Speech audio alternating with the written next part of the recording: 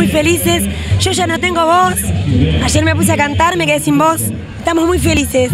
Tuvimos una respuesta muy buena de la gente, del público. La noche nos acompañó los 2 días, así que también estamos felices por eso. Muy contentos.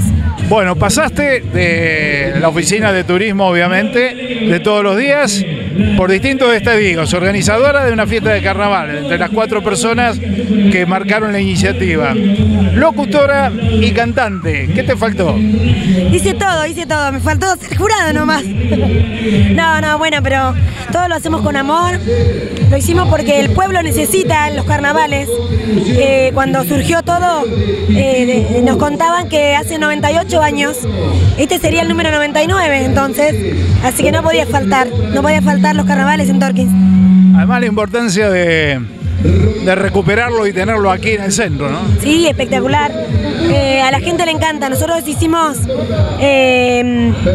preguntando a la gente y nos iba diciendo que sí, que les encanta que vuelva, porque aparte es como todo más cortito, se ve todo mejor.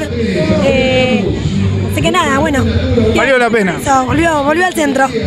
Y valió la pena, lo importante. Valió la pena, eso es lo más importante de todo.